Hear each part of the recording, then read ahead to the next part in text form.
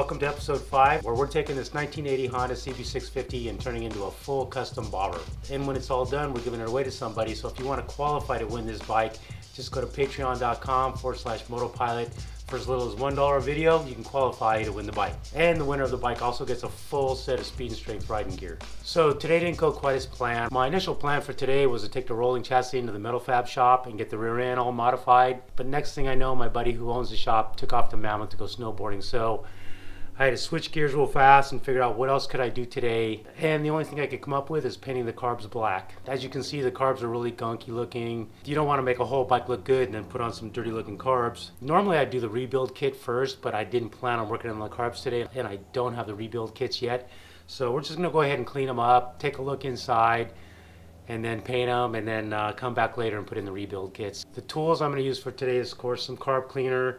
I have a pair of rubber gloves, I have some safety goggles, and we're going to paint them using satin black wheel paint. Tell you what, the gasoline coming out of this is not a pretty color, so even though the bike ran great when I test rode it, I definitely want to dig into these and see what's going on the inside too. But as you can see, the carbs look really gunky and just dirty and grimy, and you know, if I put these carbs on this bike, it's just going to look terrible. Look at all that grime right in there. Also, these rubber boots here are really stiff. They don't, I mean, they're rubber and they don't even move. So I'm going to replace these. I'll take these off first, dig into all the float bowls here, just take a look inside, get everything cleaned up with some carb cleaner and go at it. One thing I bought today too that works really good, I just bought this big rubber tray to do this work in, keep everything nice and clean.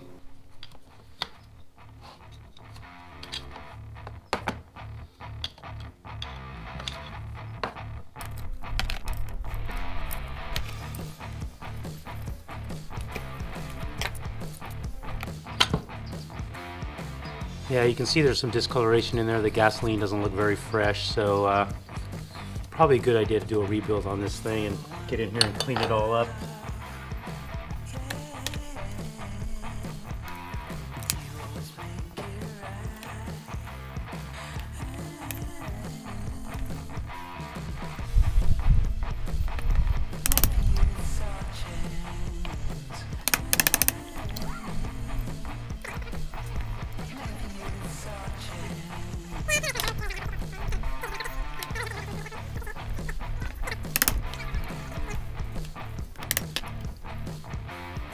So we'll put the float bowls back on, we'll hit this thing with some carb cleaner, get it super clean, hit it with some little brushes, and then mask off where we don't want paint to be, and then spray paint it. It's that simple.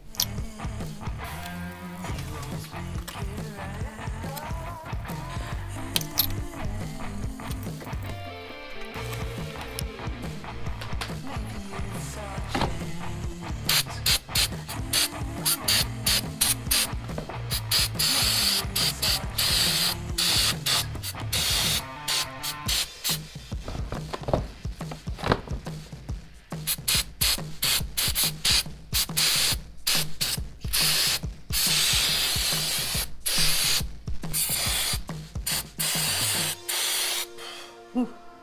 Smelly. So I'm going to let that sit for a couple minutes and then come back and hit it again. And then I have these little brushes here. One's metal, one's something else.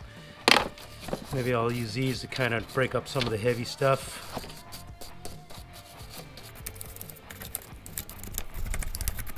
It's really gunky right here in the middle.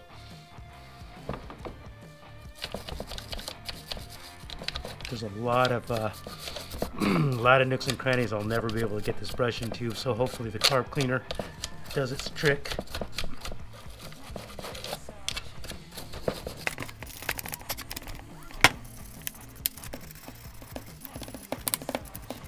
I'll also pull off these rubber hoses before I paint it for sure. Get these out of here.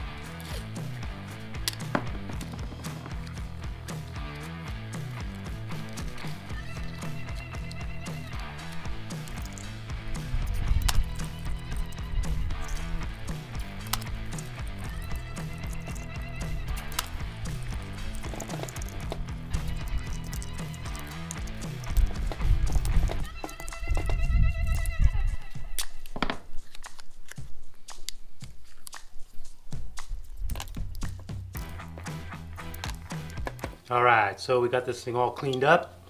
We got it all masked up. Every place I don't want to get paint. So what I'm going to do now is I'm going to go put it in the sun for a while, let it warm up. It's winter here in Southern California, so it's a little chilly, but there is some sun shining today.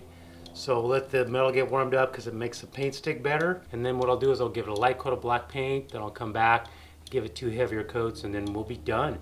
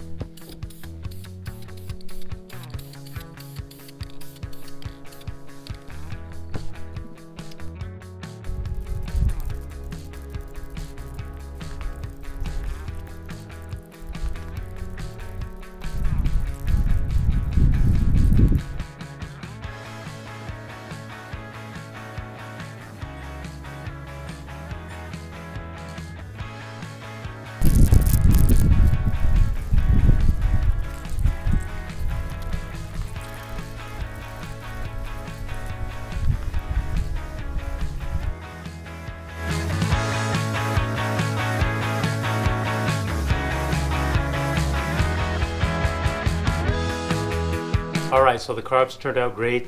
They're going to match the freshly painted motor perfectly. They look like brand new, way better than they looked before. Some people may think you shouldn't paint your carburetors. I disagree. Hopefully when we come back for the next episode, we'll be taking the rolling chassis into the metal fab shop, get the rear end remodified. That's going to be really cool. Don't forget, if you want to be the envy of all your buddies and you want to win this bike, go to patreon.com/motopilot along with a full set of speed and strength gear. And this whole video series is sponsored by tucker.com, where you can go and find everything you need for your bike. Alright, I guess that's it. Sorry for kind of a short video. Sometimes that's just how it goes with these builds. But anyways, we'll see you guys next episode.